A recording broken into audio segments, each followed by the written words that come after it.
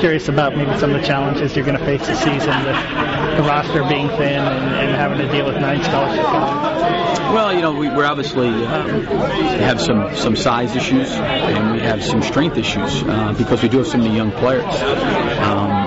And then obviously in the backcourt with Nicky and Jay and Walter, I do think a guy like Adam Allen can play back there, down the road. But I think this is kind of the hand we're dealt with. We're going to go out there and try to do the best we can. I think when you lose 5 players to the NBA, and another one's Lee Humphrey, who's as good of a player as he's been, it's tough to recuperate in a 1-year period and expect the team to be as good as it was when you lose 3 guys in the lottery and 2 guys in the second round. So I'm excited about this team and excited about trying to rebuild, so to speak. But I think that these guys are going to work hard and they're going to get after it. They're going to I think be committed to trying to play together and play unselfishly and play to win. It seems like a lot of your freshmen are pretty versatile. They can play multiple. Nick can play multiple positions. Chandler, how much is that? Could that potentially help down the road? Well, I think it can. But I think if you take a guy like Chandler and you move him from the small forward to the power forward, you're dealing with a size issue, physical. He's a young kid. Dan and Jonathan, those guys, Maurice being a year older, have got to step up and show, I think, great improvement.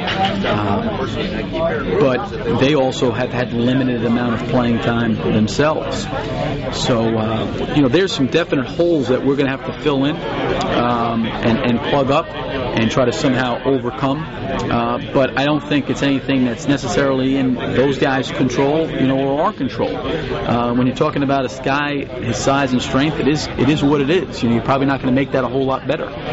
When you talk about not having a lot of size in the front court, well, these guys are not going to grow and get any taller. When you talk about a lack of depth in the backcourt, we don't.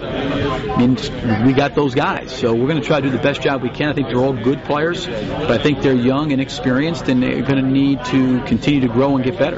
The East doesn't get any easier, does it? I mean, when you look at the division, and you talk about challenge, this could maybe even add to the challenge compared to 2 years ago because maybe the East is that much deeper. How do you view it? I think our league is always the best league in the country and has been that way for a long time. I think Kentucky's going to be very good. Tennessee's going to be very good. I think when you look at Georgia and South Carolina had some transfers sitting out. Georgia obviously is a very, very older team right now, very good. In the West, Mississippi State, Arkansas, Alabama. So, I don't think there's any question. When you look at it, none of those teams have lost what we've lost, and a lot of those teams have got good players coming back that have got a lot of experience under their belts.